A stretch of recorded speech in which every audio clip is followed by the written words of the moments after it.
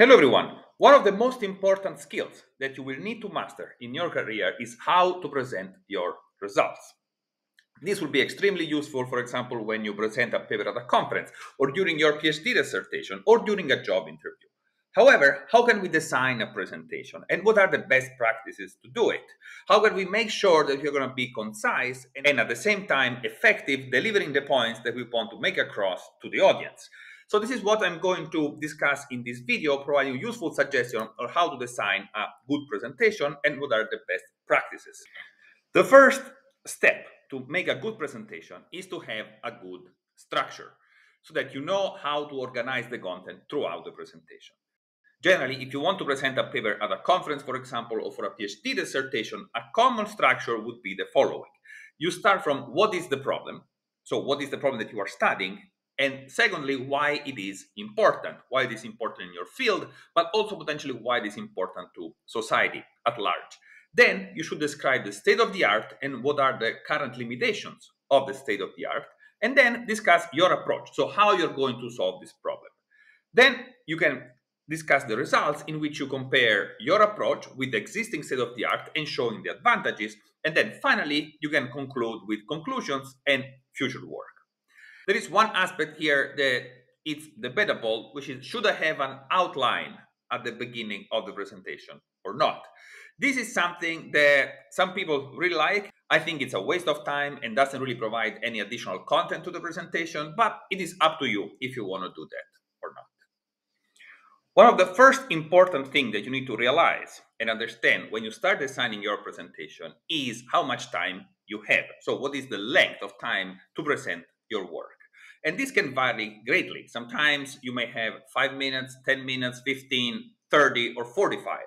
And so according, of course, of what is the length, you should also organize your content. But one of the most important things is that you should never go beyond the time, because session chairs, for example, at conference are going to cut you off, and this gives a very bad impression overall.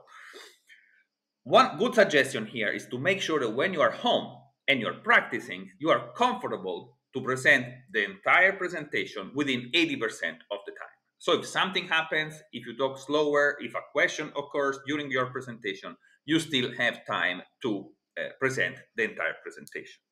In general, a golden rule is to have about 1 to 2 minutes per slide. So in this table here, you can see some example of what I think are good number of slides with respect of certain typical presentation times that you would find, for example, at conference. So for a 15-minute presentation, I think you should have between 7 and 12 slides at most. For a 30 minutes, you may have 15 to 20, and a 45-minute presentation, you should have between 20 and 30. So I have seen students coming to me, for example, for a 30 minutes presentation and show me a presentation with, 45 slides. So that is impossible. And if that is the current state of your presentation, work on it, shrink it before you even go to your advisor to discuss it.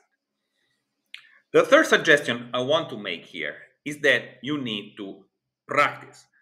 Presenting is a skill that can be developed over time and is extremely hard to improvise a good presentation, and it is even harder if that presentation is not in your mother language. So you definitely need to have a plan about what you want to say and how you want to say it. And practicing is the best way of assessing if your plan is actually working, if it sounds nicely, if you are within the right time. When I was a student, I remember I used to practice the presentation many times, starting 1 or 2 weeks before the conference and up to the hour before I was going to present. With this, I'm not going to say that you need to memorize what you want to say, but you want to have a plan of what to say and how to say it so that your presentation is going to be smooth and is actually going to deliver the content that you want to deliver, and you're not going to be lost when you're talking in front of many people that can also ask you questions. So important things to remember is to speak slow, breathe, speak loud, and speak clearly. I also want to add that practicing is the best way of seeing if your slides are actually working and if the content that you are delivering flows well. Because as you practice, as you present it, you can hear it yourself and understand if there are some things that you are saying that maybe should not be said, or something that should be said and that you are not saying, or maybe you are not giving enough importance to those things. So practicing is also a way of feedback in the presentation design to improve it over time. I want to dig deeper now on how to deliver the content and how to design the presentation. So one first thing that is very important to realize, it is impossible in a limited time frame, such as a conference presentation, for example, to deliver every single aspect of your work. There is just not enough time. So what you really want is to give enough details to get the audience interested in your work, so that after the presentation is over, they're going to read your paper to find out all those details that you omitted during the presentation. So what you should do is to guide the audience through the presentation to focus on the most important points that you want to make according to your plan. So you need to have a plan, and then you need to find out how can I discuss this plan and guide the audience through the plan to make the most important points stick in the mind of the audience. Also, if there are some aspects of your presentation which are more important, so for example, you have designed a certain algorithmic solution and you think that a part of this solution is very important, it's very cool, it's something that uses some novel techniques that you want to make across, then explain that. Tell the audience, hey, look at this because I think it's something important that you should understand about my work. At the same time, you can tell them, hey, here we have a bunch of details, for example, a bunch of parameter settings or other details that we have done that you should not focus on this presentation. If you want to know more about that, you can read it in the paper. So here, you really need to guide the audience and their attention towards what you want them to focus on. One last thing that you should understand is that in a limited time, there is not enough time to focus on very complex details. So, for example, if you have one or more giant mathematical equations or a very complex algorithm, it is impossible for the audience in 15, 20, 30 minutes understand everything about it.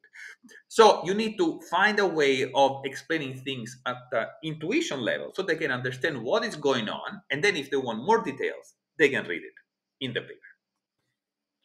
I want to now spend a few words on how to present the actual results.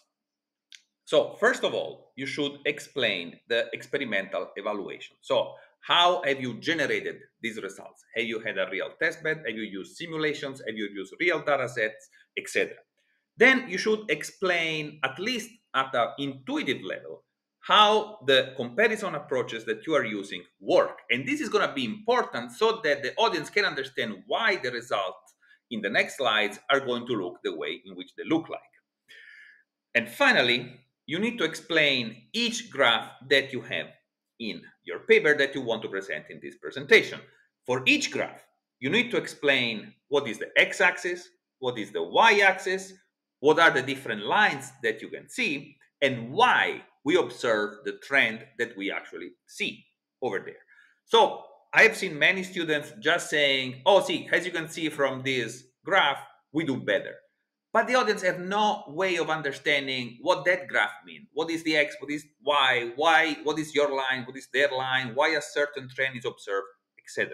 So you need to make sure to explain all these details so that the audience can actually understand the importance and benefit of your solution with respect to the state of the art. A small trick that I found very useful here is to say what is a good trend and what is a bad trend. So sometimes the audience doesn't even have enough time to understand the meaning of a certain metric. So you can simplify it for them and say, with respect to this metric, achieving an increasing trend is a good result, while achieving a decreasing trend is a bad result. And then you can say, see, my approach goes upwards, while the comparison approach, for example, goes downwards. And that is an easy and intuitive way of getting the point across that your approach is doing better than them. I want to now provide you some suggestion on how to answer questions. So the first thing that is extremely important, you need to understand what the question is.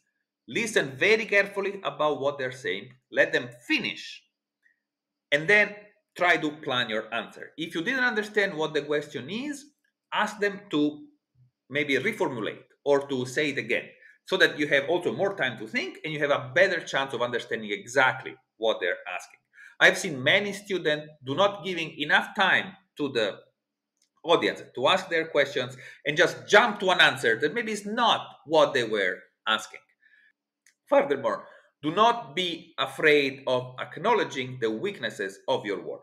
People may point out something that it is indeed a weakness. And then you can say, you are right, this is a great point that maybe we are going to acknowledge and address in the future work. Or maybe it's something that we didn't think about. And now this could be actually a way of having a new idea and then maybe publishing a new paper in the future. So acknowledging weaknesses is actually a sign of maturity, and that is a sign that you really know the work that you have done. Finally, some people may tend to ask a lot of questions. So they ask one question, you respond, then they ask another question on top of that, and then they respond, you respond again, and this can go on over and over and over. Generally, the session chair may intervene, but if they don't intervene, what you can do is saying, thank you very much for your questions. Maybe this is something that we can discuss offline. Also, because certain questions may become too detailed and the entire audience may not be very interested in such deep details of your work. Then when the presentation is over, you can meet with that person on one-on-one, maybe during a coffee break, and then discuss those details. Thank you very much for your attention and for watching this video. I hope you found it useful, and see you next time.